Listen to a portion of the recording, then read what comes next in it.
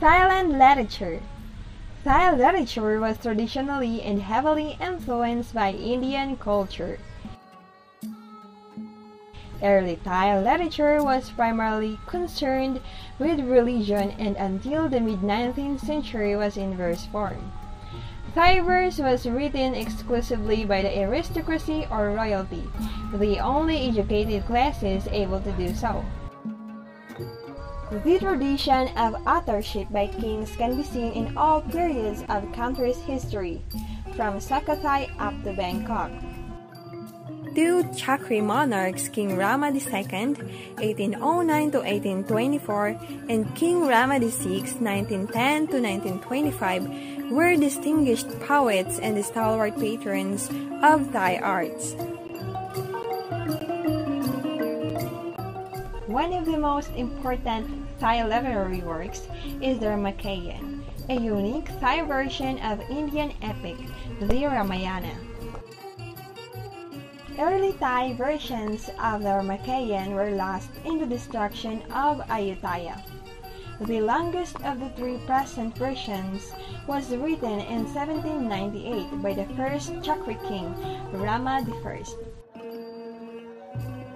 In a group of intimates who incorporated the Thai and Buddhist elements into it to preserve the oral knowledge of Ayutthaya state rites and tradition. Indeed, King Rama I's Ramakien is the major historical source of medieval Thai courtly traditions. King Rama II composed 2 episodes of Ramakien for classical drama, proposed and wrote several other epic poems, including the Ayutthaya, a romance with a Javanese background. The Ayutthaya is a treasure trove of historical information on early 19th century Thai customs, habits, and manners, and figures prominently in the repertoire of classical drama. Both King Rama V and Rama VI were also distinguished writers whose creativity contained the rich intellectual heritage in several prose and verse forms.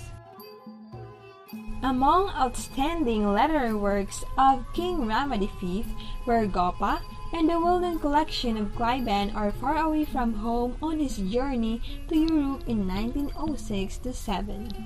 Those well-known works of King Rama VI were Matha Nafata, Phra Nan Kam Lueng, and several patriotic articles entitled Mueng Tang Choi Tun Tuoet or Wake Up All Thais and etc. It was inevitable that Thai artists in the age of technology would find new subjects and forms expressions in addition to more foreign influences.